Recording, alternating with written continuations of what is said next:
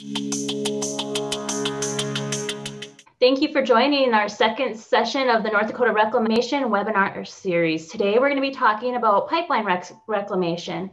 Just a few housekeeping items before we start. I'm Miranda Meehan. I'm the Livestock Environmental Stewardship Specialist with NDSU Extension, and I also do some research within the area of reclamation. And I'm part of the North Dakota Reclamation Conference Planning Committee, as well as Natalie West, who is also one of our panelists, Brenda Schladweiler with BKS Environmental, one of our other panelists, Toby Stroh with Dickinson State, Carl Rockman with the North Dakota Department of Environmental Quality. Our next webinar is going to be March 17th, and we are going to be talking about innovative approaches to reclamation. Today, we'll be joined by Aaron DeGioia with Pilgrim Construction Company, and then Nicholas Berkheimer, who is a master's student at North Dakota State University. And Nicholas is going to be our first speaker this morning. Nicholas is a graduate student in the Natural Resource Management program who is currently working on his master's degree in soil science under the direction of Dr. Tom DeSutter. He has spent the last 2 years, 2 summers in Williston, North Dakota, working at the Williston Research Extension Center to determine efficient pipeline reclamation strategies for farmers in the Bakken Three Forks region. And following the completion of his master's, he plans to continue to apply and expand his reclamation knowledge to help develop the best strategies for producers and oil and natural gas companies alike. Awesome, Miranda. Thank you so much for that introduction. So with that, let's just hop right into it. So today, my colleague Aaron and I are going to be talking about pipeline reclamation and assessing pathways to restoring disturbed soil properties. So what I think is a really important thing to start this conversation with is what happens to our soil whenever we get into a pipeline reclamation setting. So I love starting this topic off by exploring it with a model soil. So here we have our model soil profile that you'd commonly see in the Bakken region. Note that we have our shallow organic matter rich A horizon, which is what's so critical to agricultural production within the region. It's loaded with organic matter, nutrients, and it's relatively porous so that plants can easily move through it and are able to access those nutrients and water. Below that, however, we have our subsoil, our B and C horizons, which are enriched with clays, salts, and carbonates. All of these have properties within a pipeline reclamation setting that can lead to reduced soil fertility. Salts cause osmotic stresses on plants, which cause them to wilt. Carbonates increase soil pH, which reduces the availability of certain plant nutrients to plants. And then clays, since they are the smallest soil particle, they end up being more easily compacted. So when we're dealing with a reclamation setting where we have all this heavy machinery, we end up getting a lot of soil compaction whenever we get clays introduced into the topsoil horizons. So now whenever we get into our disturbance, as we know, we take our topsoil, we scrape that off the right-of-way and it's stored adjacent to the right-of-way. Subsoil is excavated from the pipeline trench until the pipeline is installed. And then we repack subsoil on top of the pipeline trench and we respread our topsoil over the right-of-way area and then ultimately we get into our reclamation phase. Now what happens here is that we take our undisturbed profile and we end up with a lot of soil mixing like you see here. Now, as you can see, our topsoil layer is a lot less dark than it was originally. Our organic matter has been diluted now that we've introduced clay, salts, and carbonates from the subsoil into the topsoil. So not only is it harder for plants to get at that critical organic matter, but there's also these other factors at play in the topsoil that lead to decreased fertility like we see here. It's very important to note that this doesn't have to be the case within every reclamation setting. If before we go in for a construction project and we're able to map out the topsoil and see how that varies in depth over the course of our project, and that we're able to take extra care and caution in scraping our topsoil, storing it properly, and then respreading it, we're able to mitigate the amount of soil mixing that we have within the right-of-way setting. It's important to note that this isn't our only big problem. I'm going to introduce the topic of soil compaction here. Aaron's going to talk about it a little bit more, but I think this is a really good time to start talking about this. So a big way that we measure soil compaction in these settings is to look at soil penetration resistance, which is measured in the amount of pressure in pounds per square inch it takes to break the soil and thus continue to move through the soil profile. Now, once you hit a PSI of about 300, plants really aren't able to break through the soil anymore, and thus they stop being able to expand and they stop being able to grow. Now, what you're seeing here is penetration resistance data taken down to 20 inches at a pipeline right of way in Williston at our research site. You can see the orange line for our undisturbed. That hits about 300 psi, but then it goes back down again. And it doesn't quite break 300 psi, so we're still seeing a pretty full soil profile that our plants are able to grow in. However, on the right of way with the roadway and the pipeline, we're breaking that at about 3 inches. So when you think about that, we're technically only have about 3 inches of that topsoil that we're working with in terms of what plants are able to access.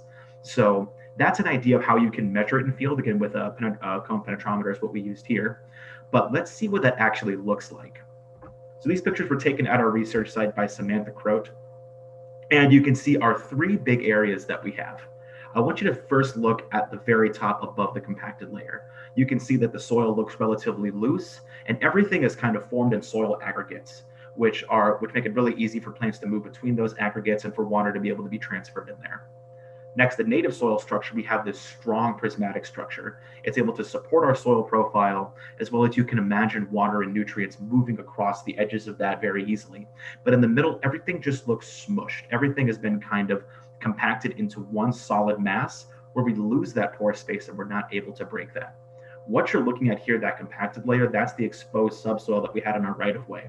So all of our respread topsoil was put on top of that, but then where we had our heavy vehicle traffic, that's where we see the most of our soil compaction. At a closer look, you can see here our root growth is essentially stopping right there at that level, and then we really aren't able to get much fertility out of that, as you can see in this picture, where we compare our undisturbed roadway and pipeline sites. Our undisturbed site's doing relatively well. The roadway just is not able to establish at all, and the pipeline, it's doing better, but we're still seeing that effect of that reduced fertility. So when we get into what our barriers to a proper reclamation are, we know that we need to restore our soil nutrients to the topsoil. We need to alleviate soil compaction, and we need to consider what methods we're going to be using, what's efficient. First off, we need to consider what methods we're able to implement where we don't have to keep going to a site and keep applying reclamation amendments. And we also need to consider how important the effective time is. There have been studies that have been shown with ample time, ample rainfall, you're able to get back to your undisturbed or your pre-pipeline installation levels of fertility within the first couple of years. So if things return naturally, that could be something that, maybe we don't have to go through this big reclamation process. But there's also something to think about is what do farmers have at their disposal? So a lot of these goals that we're looking at, especially with managing soil nutrients and getting those to a sustainable place, we've been seeing a lot of that within the field of agriculture recently as it is. We've been having issues with conventional tillage has been leading to reduced fertility. Over time, certain unsustainable cropping systems have led to decreased fertility. So farmers are trying to consider, okay, how can we have more sustainable cropping systems? So now we're kind of going to start looking at what are some more sustainable crops we've been seeing implemented recently that maybe we can apply in these settings to restore these soil properties without interrupting a farmer's operations. And the first one is field pea. It's a dryland cash crop. And to tell you what dryland means it's an agro-ecosystem where we don't apply water outside from precipitation. So no irrigation, no center pivots, it's all just coming from rain. Now, the reason why peas are pretty successful is that they have a pretty low water requirement. They're not very big, and they're able to succeed in these regions without having a ton of water, which is also important because you think about compacted settings, there may not be as much of an ability to transmit soil water. Additionally, and probably most importantly, is that they can fix atmospheric nitrogen. They form symbiotic relationships with rhizomatous bacteria on their roots, and they're able to take atmospheric nitrogen and convert it to a form that's plant available, which helps us start to rebuild those soil nutrients that we lost with our organic matter dilution. Additionally, the pea residue, so everything that you see in this picture that's not the pea pod, the stems and the leaves and the flowers, when those are returned to the soil, they have a chemical makeup such that they are very easily returned to the soil and mineralized into a plant usable form. So we're getting those nutrients back into the soil very quickly, as opposed to having those stored up in like a wheat stubble or a corn stubble that's not going to mineralize as well over time. Now that kind of solves our nutrient problems. Looking more at compaction issues, we can turn to something like safflower, which again is a dryland oilseed crop, What's important about this is that it has a taproot system. So as opposed to having numerous roots which kind of spread through the soil to look for water and nutrients, it invests heavily in one strong root that kind of goes straight down. Think of it like a carrot or a radish root. And so what that helps safflower able to do is that it's more resistant to compaction. It can break through those layers. It can also access soil nutrients and soil water that other plants maybe wouldn't be able to access, which helps it be a little more drought resistant, which again is great in regions like this. Those are cash crops we're looking at. Now we can consider a cover crop mix. Now a cover crop mix isn't really a cash crop. It's a cropping strategy that's meant to manage soil nutrients and soil water. What it is, it's a mix of crops that are able to grow well. So we can see stuff like barley or sorghum. It has crops like radishes that can fight compaction with those strong taproots. And then those nitrogen fixing crops like peas and vetches, which are able to fix that atmospheric nitrogen, have that easily mineralizable residue, and then return all those nutrients to the soil. Additionally, by having a crop planted over the soil, you're going to reduce the amount of evaporation and water loss that you're going to have, so you can store water for future plants. It's important to remember that for most cover crops, at the end of the season, you're not going to be harvesting it. You're going to be terminating the crops and returning that residue to the soil, and then kind of relying on the next year. So it's sort of like a long-term strategy of like, okay, we're not going to make money this year, but by having this management strategy, we're going to have really good yields next year. So remember that when we plant these, the farmer's not making money. So if these don't quite pan out, it might not be the best idea. But if these can get us back to a initial undisturbed setting quickly, that'd be fantastic. So now what we're going to do is we're going to look at our experiment where we look at these 3 crops, integrate them into cropping sequences, and test the orders of planting them to see what effect they have on pipeline reclamation. So for our study, we had a 6-year reclamation study at the Williston Research Extension Center. It started in 2015 when a 3-foot diameter water pipeline was installed under about 6 acres of agricultural land. And we identified 3 main disturbance regimes. We had our traditional no-till undisturbed agroecosystem at the site. We had the roadway, which you can see here on the right behind the truck. And then we had our pipeline trench. And so on these, we planted these 5 different cropping sequences. Look at the first 4 years and you'll see what these cropping sequences entail. For treatment 1, we had continuous durum. This is our no action treatment, going back to that idea of, well, what if we don't do anything and things can restore themselves over time? In treatments 2 and 3, we tested the different orders of planting peas and safflower with barley and durum in between. Again, to see what happens whenever we can put that N back in the soil and if safflower can fight that soil compaction. And then additionally, finally, for treatments 4 and 5, we have our cover crop mix planted into durum, and then we tested different timings of planting those. In years 2019 and 2020, we did our response testing. So we planted all plots in durum in 2019 and all plots in safflower in 2020 to kind of gauge the response and see across all plots, how did these sequences do? What ended up being the best? What ended up not working? Or what ended up dead working? So now what I think is important, again, when we think about reclamation, we get back to talking about baselines and what happened. So let's assess what our baseline was in this study. You can see initially in 2015, we saw significant losses in durum, peas, and the cover crop mix between the disturbed and the undisturbed sites. Our greatest losses of which were on peas, which were experiencing between 75 and 85% yield losses between the disturbed and the undisturbed sites. They did not take well to this disturbance action. And a lot of that is due to the soil mixing as well as the compacted environment on the roadway. What I find interesting is that the least yield reduction we saw initially was durum. Durum was able to produce significantly greater yields on the pipeline than the roadway. It was still less than the undisturbed, but when we're thinking about yield losses that are this significant, if year 1, we can already start to see, okay, this isn't doing so bad, that might be a decent strategy long-term. What this kind of tells us is that initially, compaction is more of an issue than soil mixing is for durum productivity-wise. The cover crop mix was doing pretty much the same across disturbance sites. A lot of that you can equate to, again, we have a wide variety of crops. Some of those will do better than others. And so they're able to find niches where they're able to take off and do well. So that's kind of our initial thoughts. Roadway and the cover crop mixes were doing, roadway, durum, and the cover crop mixes were doing at a similar level. Durum on the pipeline was the best, and peas overall were the worst. Now let's take a look over the whole study, get kind of a bird's eye view as to what was happening.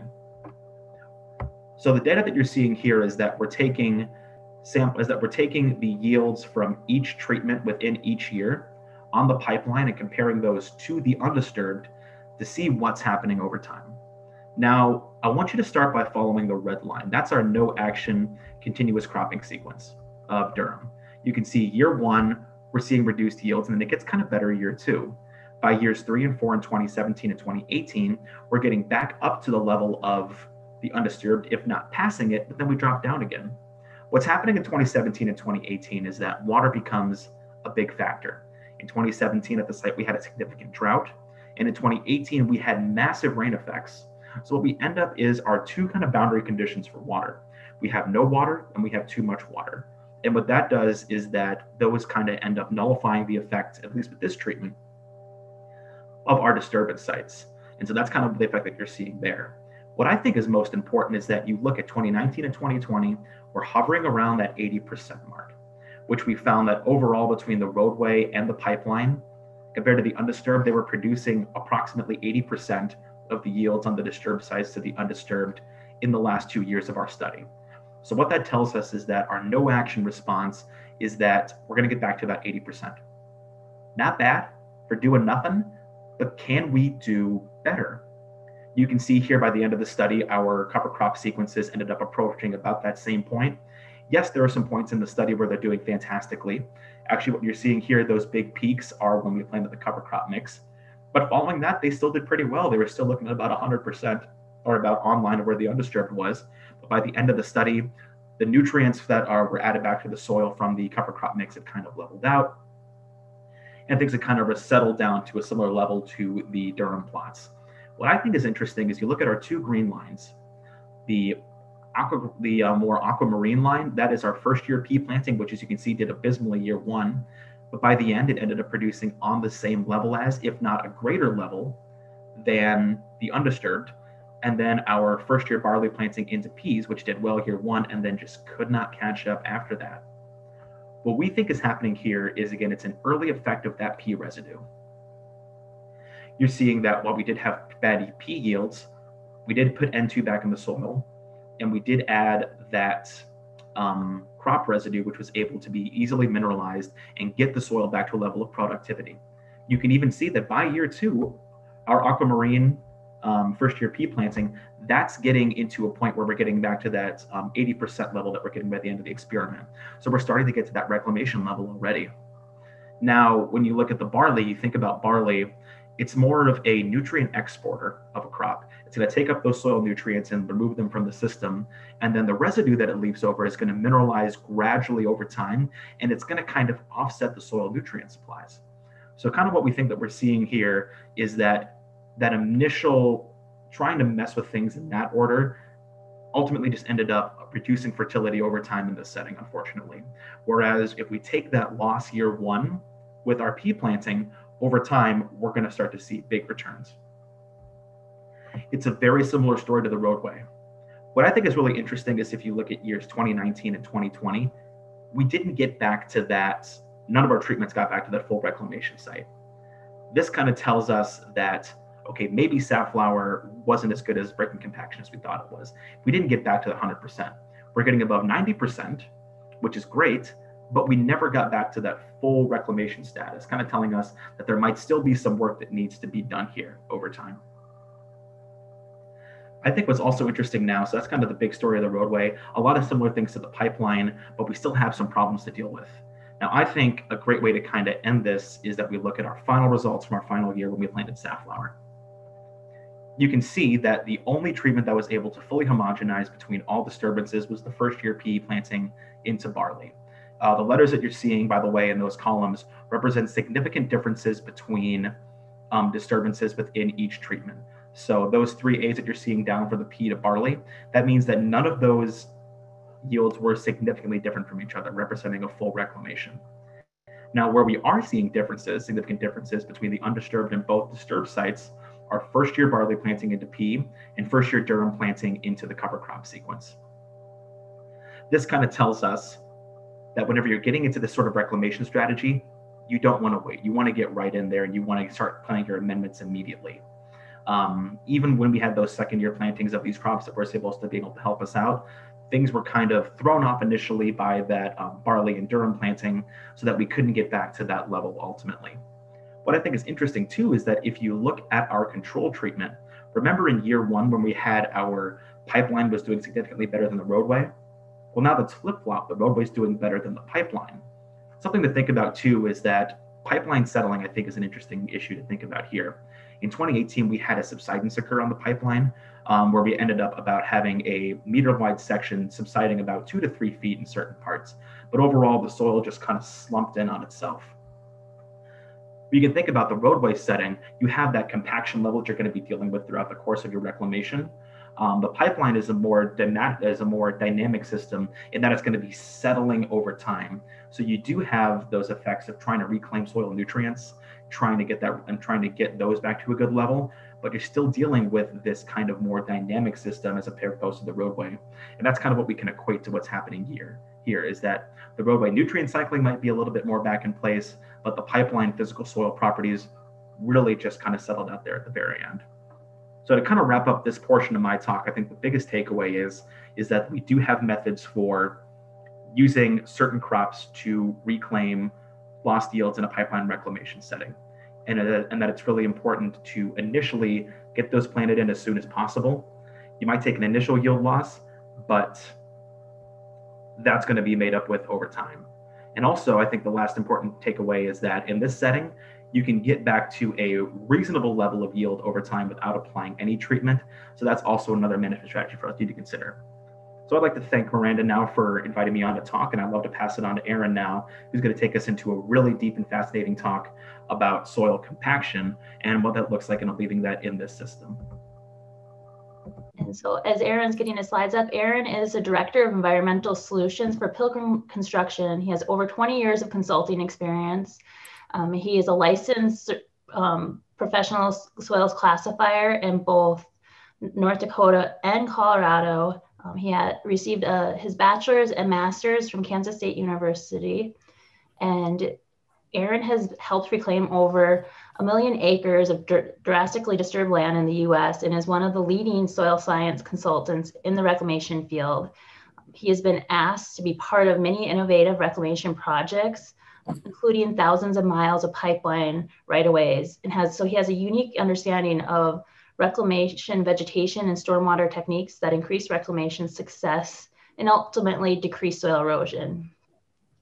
Aaron's reclamation and stormwater practices have been designed to be constructible, effective, and need minimal maintenance. And with that, I'll turn it over to Aaron.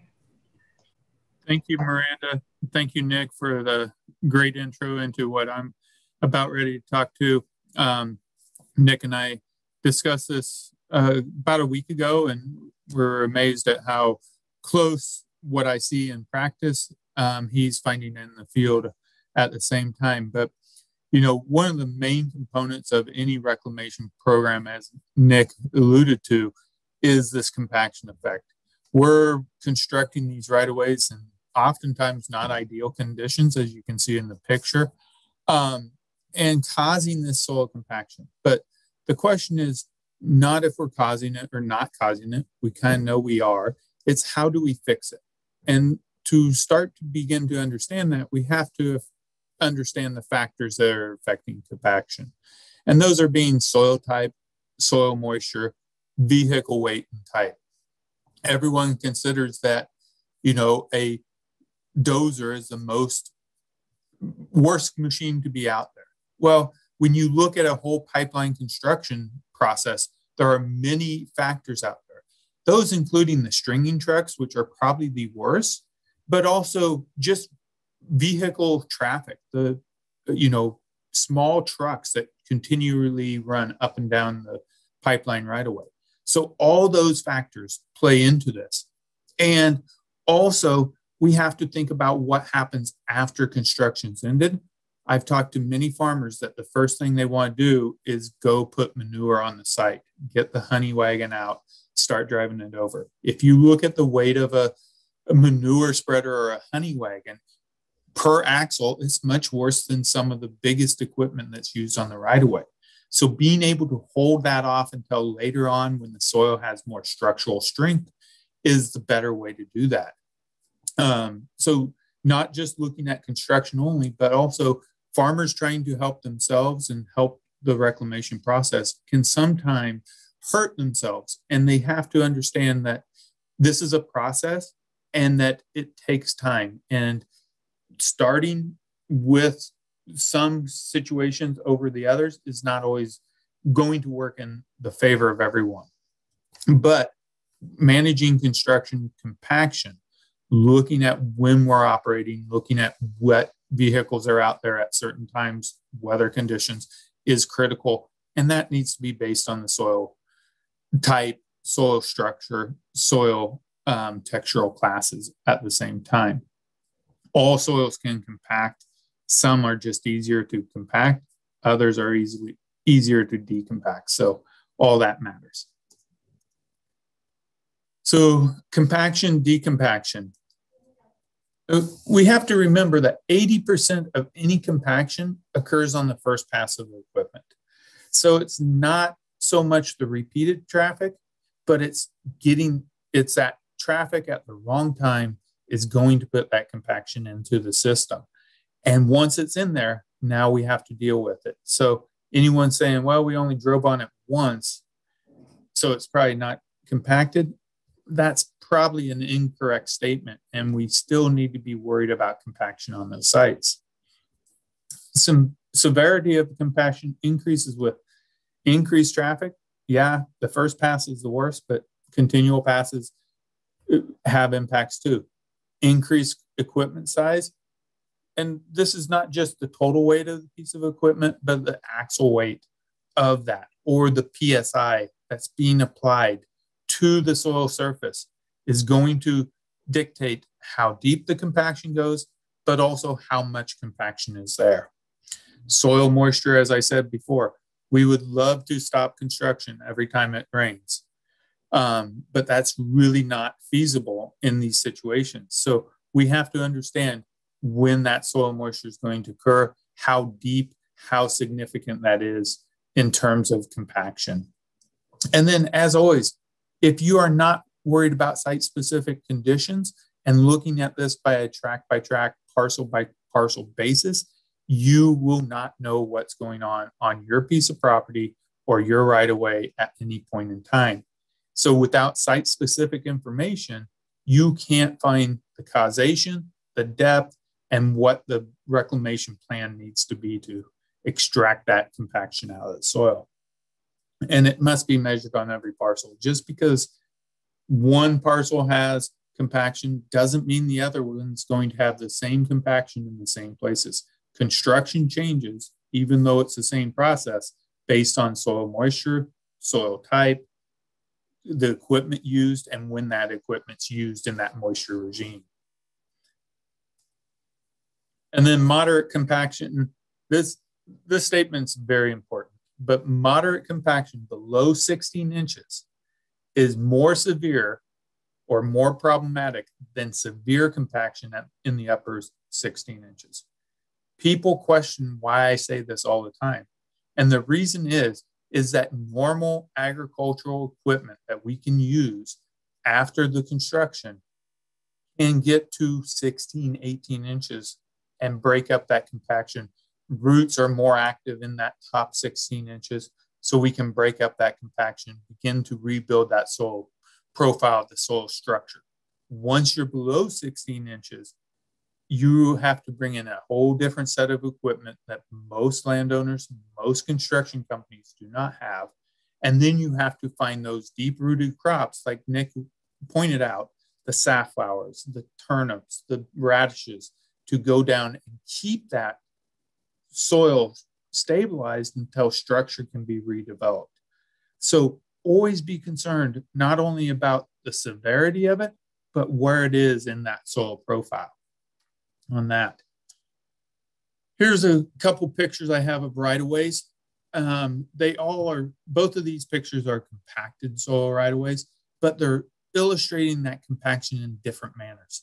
On this one, we're looking at, we have a lower right-of-way, so that soil is compressed. It's a little bit lower. We are getting ponding water, ruining crops, having trouble growing crops in that, but it's more of excessive water because of all the drainage and no outlet for that water.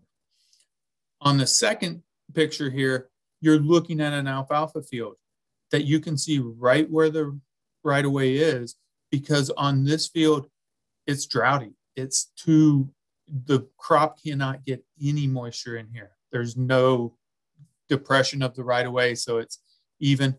And on this right-of-way, I love to tell the story. I went out, I dug a pit on right-of-way, and I was literally chipping the soil out of the hole I was trying to dig.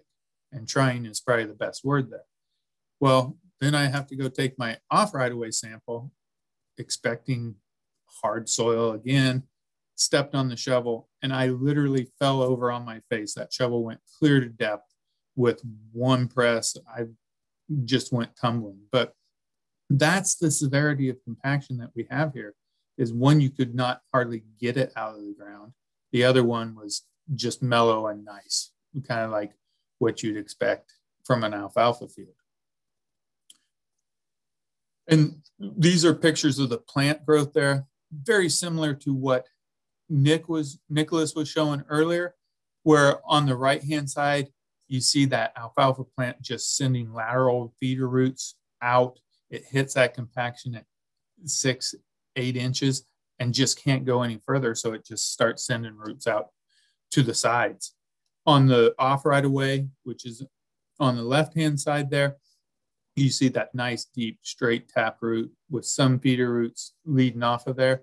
But that's the difference, where the off right-of-way alfalfa plant was able to go to get that deep moisture, where the compacted right-of-way, that plant has to survive on the top 6 inches of soil. It has nothing else. So it is either flooded or it's dry, and there's no happy medium through there. So I just like showing that picture to show those signs of compaction. And any farmer, any person, right-of-way agent can go out and see this. And this is a sure sign, without a penetrometer, without grabbing bulk density measurements. You can look at the root systems to determine where compaction is and how deep or how severe it is on there.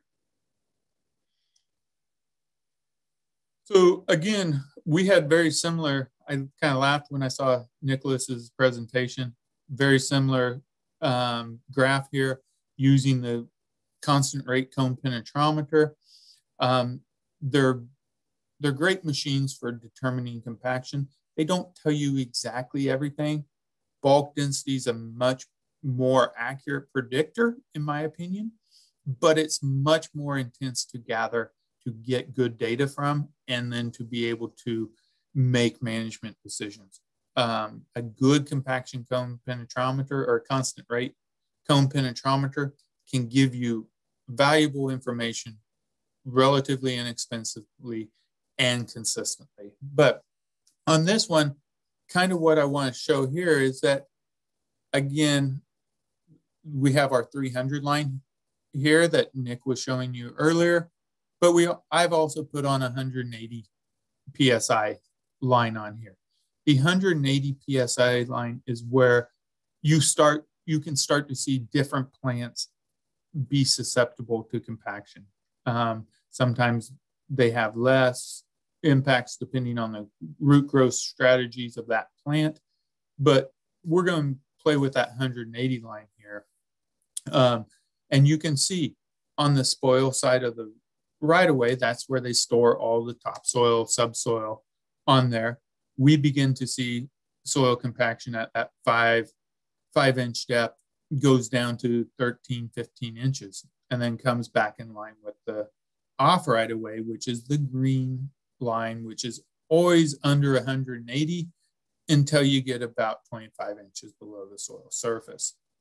But then you start looking at the center line, which is hardly ever goes above the 180 PSI line. Why is that? Well, they dug that up, they've loosened it, they've taken all the compaction out, and now it's nice and loose and friable.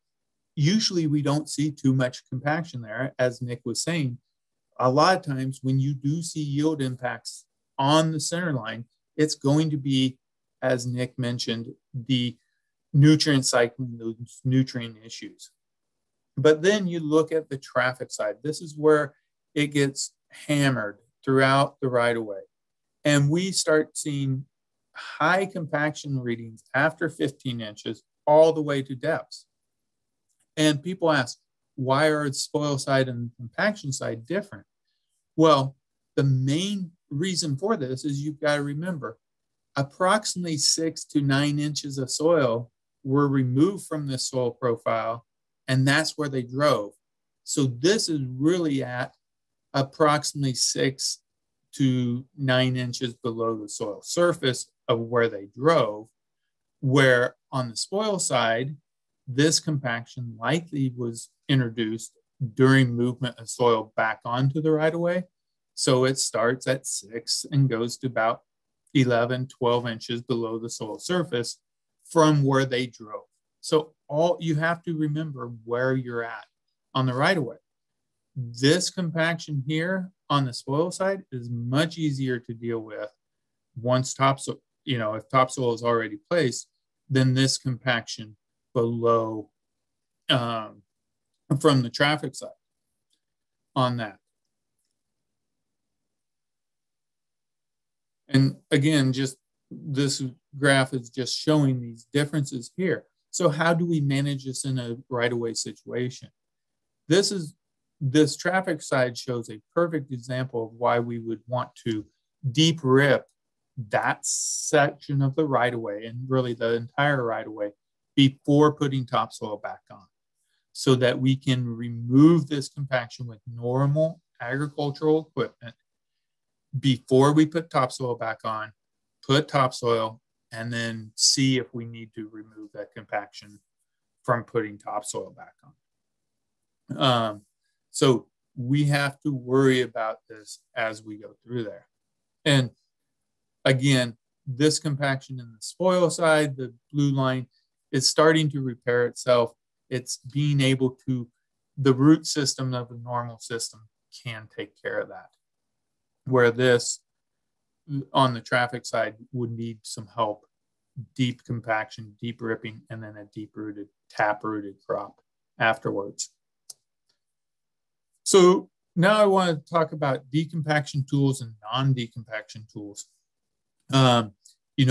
Everyone thinks that, thinks of a deep ripper, but also they sometimes consider a disc a decompaction tool. Yes, a disc loosens up the top 4 or 6 inches of soil, but it's also putting that compaction back in there. And then you've got 2 different styles of rippers here. This is a 36-inch parabolic ripper that we've used, and it was the piece of equipment we had to bring in to remove that compaction from the right-of-way we've seen before. It's hooked onto a quad track and costs a fortune to do. Therefore, if we can use something like this deep ripper here, before we put topsoil back on, remove that compaction, put topsoil back on, get the crops growing again, you're going to be far better ahead. But even if we have topsoil on, we can do it. It just costs more money on that point. What does effective deep decompaction looks like? Well, first of all, we've got to lift and shatter that soil. So we want to see a wave going as we decompact. Compaction done right will not displace large clods of soil. You should not be seeing a lot of soil mixing, a lot of soil being turned over. If you are, it's likely because the piece of equipment is being ran too fast. You want to run compaction equipment at 1.5 to 2 miles an hour. Doesn't make a lot of operators happy, but that's where we get the most effective. All we're doing on the right-hand side here is bringing up clods that then we have to bring in a disc, add more compaction, break those clods apart, and really we are not being successful. where you see over here, much larger piece of equipment, there is no turning over of the soil. It's just lifting and shattering that soil. We also want to make sure that we don't have too wet of soil conditions. You know, you look at the picture on the right here again, that deep ripper is not doing anything. It is slicing instead of lifting the soil. This is, you know, they're going too early. They're probably putting more compaction in there than what they're actually alleviating at this point. The other important factor to look at on the picture of the right is the deep ripper is not wider than the tractor. So without that ripper being wider than your wheelbase, you're putting compaction back in through that dual wheel there. So you want to make sure that your ripper is wider than your tractor, so that you're ripping outside of your wheelbase and you're not continually kind of alleviating compaction. Then on the next pass back, you're putting it back in there. And this might be for both of you, actually. We could get both your perspectives. Thoughts on other variables in evaluating soil compaction rather than the penetrometer data, such as bulk density, water infiltration, et cetera. And I know Aaron touched on that a little bit, but maybe you guys want to elaborate a little more. Sure, Aaron, you want to start us off on this? Yeah, I'll start. You know, there's a lot of different methods that you can use out there. The cone penetrometer, the new innovations in those devices to be able to get PSI readings every centimeter or 2 centimeters is just amazing. So you can get such detailed information. Yeah, it's got to be interpreted correctly because you got to know how dry the soil was, you know, all the factors that affect it, dryness of the soil, stoniness of the soil, multiple other parameters. But for speed, efficiency, and if looked at with a reference site next to it, you can get some valuable information there. Bulk density's the gold standard, in my opinion, but most of my clients don't have the time or money to go out and collect good bulk density documentation. What's your opinion, Nick? I absolutely agree with you on the penetrometer resistance side, and that it is a very complicated measure when you get down into the nitty gritty. However, when you want to get these measurements quickly and efficiently, you're going to be able to get a good idea of where your compaction is in your field, while putting in the least amount of effort. I do think it's interesting to look at, let's say, infiltration. We did do an infiltration study using a Cornell rain simulator one summer, and it was taking about an hour per sample to go in and get a proper reading about how much penetration we were getting. It's great to think about water penetration in that way and see how it's moving through your soil profile, but if you have the time for it, that's great. If not, it might not be worth it. And going back to bulk density, I think it's important that it becomes more difficult, especially whenever we have soil strength as high as we get out west. It becomes difficult with the depth to get a good bulk density sample. So you're not necessarily going to be able to get that through a compacted layer or even lower than that. We struggled with that in our experiment to get good bulk density. But again, going back to what you said, there's pros and cons for each one. It's just that penetration resistance is the quickest way to do it and get decent results. So would you consider early mowing early season to stimulate more growth of the cover crop? Or from my personal bias maybe here is consider possibly grazing that cover crop later in sometime during that growing season, end of growing season, maybe speed up that nutrient breakdown while still leaving a little bit of residue on that site as well. For sure. So when I think about the early season, again, I'm just thinking about the early season aspect. I'm not as familiar with grazing aspects of cover crops, but with the early season mowing, one thing that I think is important to note is that cover crops aren't always a shoe-in for aren't always sorry, they're not always going to result in increased yields following it.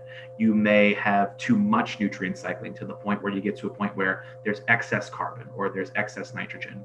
You may be removing too much water from the soil. That's a big problem with cover crops. And so when I think about really stimulating that cover crop residue that we're getting, you think that we could start to maybe edge in on that situation. And again, it all comes down to a site-to-site considerations. If you do have those sites where it's like, man, we really lost a ton of organic matter, we got to rebuild that, or maybe water is not as much of an issue in your site, that could absolutely be something that you could use in order to really get that organic matter built quickly. But it's important to take those factors, such as putting in too many nutrients back into the soil or using up too much soil water. Those must be taken into consideration as well. And the other thing I'd like to mention on the cover crops is, don't always think that above ground biomass is your primary focus on here.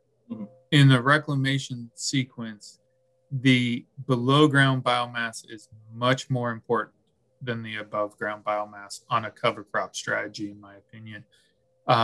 And these cover crops are designed, I mean, if you get the right cover crop mix like Nicholas did, you can have tremendous impacts with very little vegetative growth. I've seen some amazing things from them. Thank you. So just before we go to the next question, for those of you interested, that Tom put a link for more information on the penetrometer in the chat box. So looking at, we have some more questions rolling in. So how would compaction alter someone's desired native vegetation community? Are there alternatives to mechanical methods, such as biological? And this is open to either of you. Sure. So from what I've seen in the literature, a lot of what you get with these disturbed sites is you're welcoming an invasive species. As soon as you get that soil mixing and as you alter the soil environment, not only do you're hampering the ability for native vegetation to grow properly, but you could be creating an environment that's ripe for an invasive species to come in. That's kind of a real broad interpretation of it. But in terms of what can happen with your vegetation community, that's a very serious issue that we get. Not to mention the fact that you might even have, there's a potential for invasive species seed to come in with the reclamation or installation itself. Yeah, and keeping those invasive species out is critical. That's going to be, most of the times they are not well suited to form soil structure. Again, I go back to my soil scientist in me, is that I'm looking at what's going to help us build up soil structure as fast as possible. And those are those deep-rooted crops, those crops with a fibrous root system. A lot of times these noxious and invasive species come in and just kind of do everything you don't want them to do. They use soil moisture, they don't have good roots, and so on and so forth. Aaron, I'm gonna send this one your way since you're a certified soil classifier. Is NRCS soil survey data sufficient for determining soil characteristics on a parcel by parcel basis along the right of way? Absolutely not. These, especially in North Dakota, I've looked at so many miles of pipeline right of way up there. The NRCS's data is awesome. It's good for getting your head wrapped around on what problems you're going to have, but it's not detailed enough to be able to tell you what impacts you're going to likely have on this section of the right of way or this parcel. There are, in North Dakota, the soils are so complex, and it is throughout the United States, but just in North Dakota, you can have a very saline sodic soil right next to a wonderful mollisol. The impacts from construction are going to be completely different. And if you do not take the right topsoil, I'm a firm believer in you've got to take topsoil or you're never going to have successful reclamation. If you take the right amount of topsoil on those saline sodic sites, you can be successful. If you take a little bit too much, you're in big trouble and have to start from a pretty awful situation. You led very well into our next question. So is salinity, sodicity severe due to compaction, or have you had observed any issues where that's complicated your compaction? The saline sodic situation, I've seen it from both perspectives of, as Nick was talking earlier, the mixing of the soil profile. So you're getting that saline sodic subsoil mixed in with your topsoil, causing huge issues. But I've also seen that when we get that compaction in and it's near those areas, we'll raise that saline sodic profile up closer to the soil surface and then actually start impacting this soil. So they both have their place, and that's why it's so important to do site-specific analysis instead of broad-based analysis, is that you have to understand what that pipeline construction methodology is going to do to your right-of-way. Nick, I know you probably saw some of this on your research too.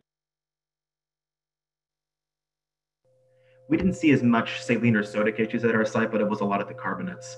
I thought it was really interesting. We would have sites where we put in probes for soil water measuring, and then all around the lip of them, it would just be white because we had such a level of evapotranspiration bringing up all the carbonates.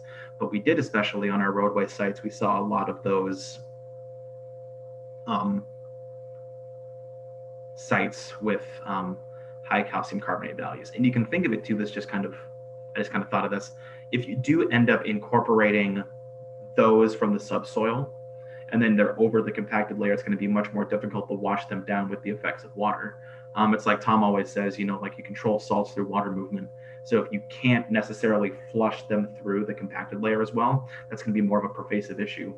Tom also just texted me to remind us of something, that if we have decreased porosity within the soil, which we get from compacted layers, it will lead to a higher rise of capillary water, which would end up drawing up salts. Thank you, Tom, for your insight, as always. Yes, thank you. And as Nicholas just alluded to, Tom is the go-to guy in anything related to brine and salts in the soil, and at NDSU at least.